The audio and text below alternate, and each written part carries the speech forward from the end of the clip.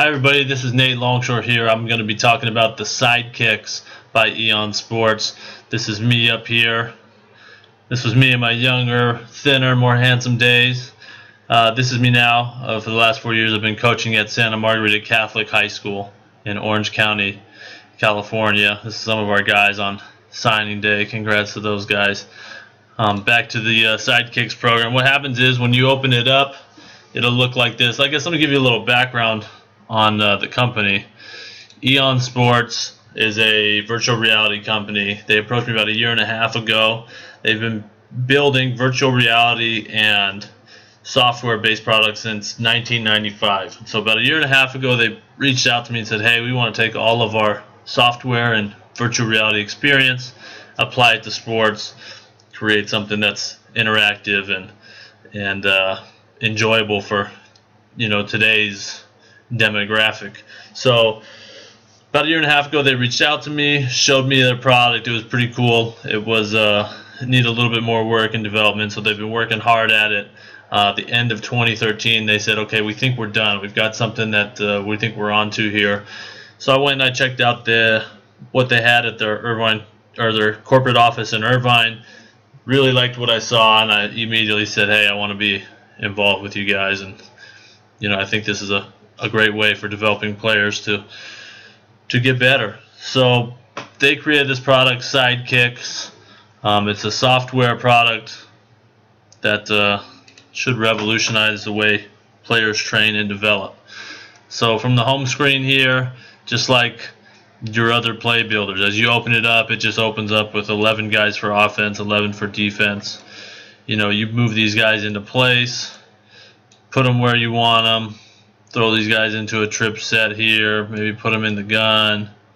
Right, we'll just do a real simple route here, send them to the flat, we'll put these guys on goes. Right, and for the sake of the length of this video, let's pretend I've moved all these guys into place. After a few minutes, you'll end up with with a route, a play looks something like this. We've all seen this. All types of different play builders throughout the years. From here, this tab up here on the right, you can click that. You can now go in and you can edit your player's attributes. So maybe I click on number 80 over here. Instead of running a 4.49, maybe he runs a 4.75. Right?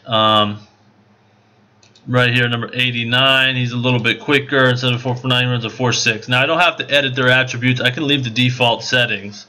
And these guys will run their default settings, and the plays will still function all the same. But I like to make it a little bit more realistic, a little bit more similar to the guys I actually have, or the guys I'm playing against. So after a couple minutes putting in your attributes, you then end up with a play, and along the bottom you can slide this bar and you can see where exactly these guys are going to be depending on the attributes they have. And if you don't like a certain mesh point, or you don't like the landmarks, I can easily adjust, and that should clean up, make the read a little bit easier for the quarterback, get the guys exactly where you want them to be. From there, I instantly have, or the play is instantly rendered into 3D. So this is a normal sideline cut. We've all seen this and exchanged this on Huddle, right? Sideline cut. From there, we've got, I can go to the rear cut back here.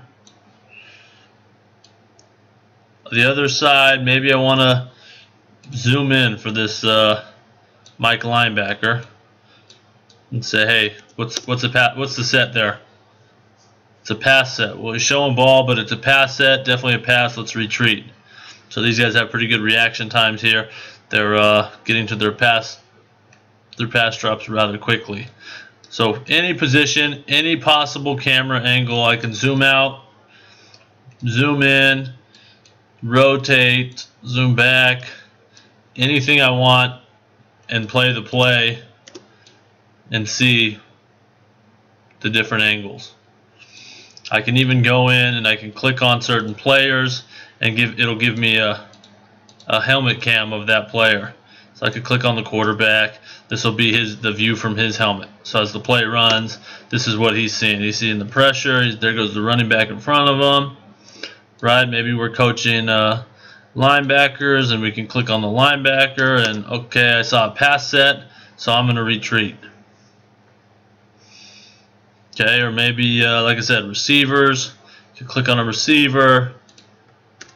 This is what he's going to see. You know, we've got an outside backer here, strong safety, outside leverage. Okay, as I run my route, he's dropping to the flat. I'm probably, yep, I'm covered. Right, but if I continue, maybe he'll carry, and I'll be open in the flat. So any different camera angle you could think of.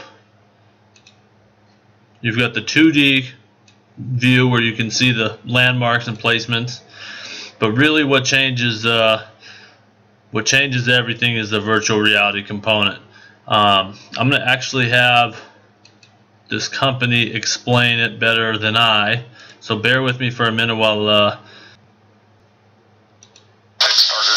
I've looked at these VR headsets and head-mounted displays, and this is the first one that I've seen that I was truly impressed with. There's a lot of great head-mounted displays out there, but they're all really, really expensive, up to over $100,000.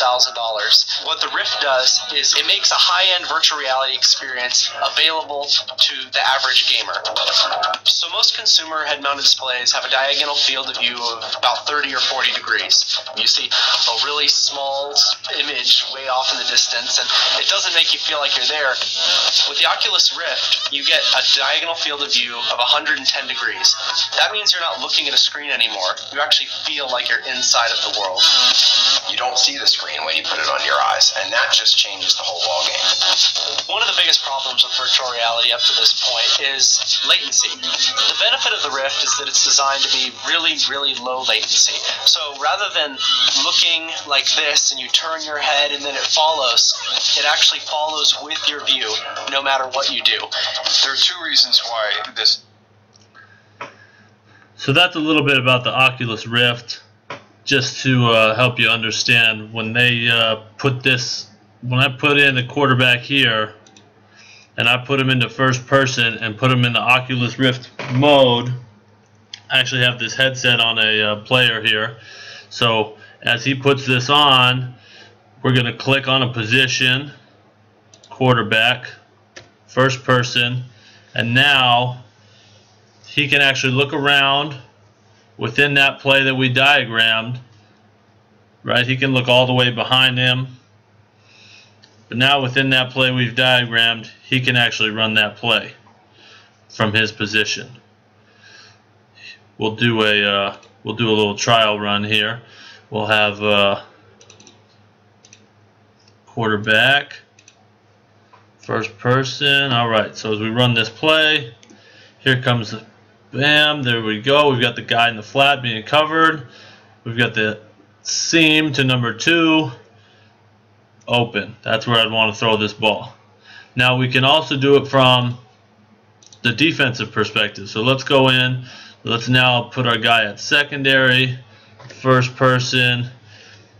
Now we're playing safety. We run the play. He looks around. He sees number 2's going vertical. He knows he needs to get over and get to number 2. So any position on the field, you can now put him into the game. Really cool experience. The players can move around, look around. Wherever their head looks, that's where their vision is. This is actually his right eye projection. This is his left eye projection. When you view them together, it creates virtual reality. So this is the 2D mode, the 3D mode, and the Oculus mode. All those views included with this program. This is just a little bit about what the program can do. I have a few other videos. Some will talk about how you get the content in, how easy it is to go back and forth. I mean, we could run this play versus a, maybe I have it right here versus a 4-3, cover 3, but I'd like to see it versus a cover 2. So now it's just against a 4-3, cover 2. I can go to the 3D mode. Instead of my quarterback seeing it as a cover 3, now it's versus a cover 2. He knows he's got hole shots either side. Right, so there's content management, there's how I've got a video on how teams are implementing it now with their playbooks. Right, you go from a playbook type of explanation to a video type of explanation to in-game view, coach, what's it going to actually look like come game time. So some real cool stuff. Get a hold of me if you want to know more. There's pricing structures that kind of fit with any budget, really. It's real similar to Huddle. Let me know. Nate Longshore. Talk to you later.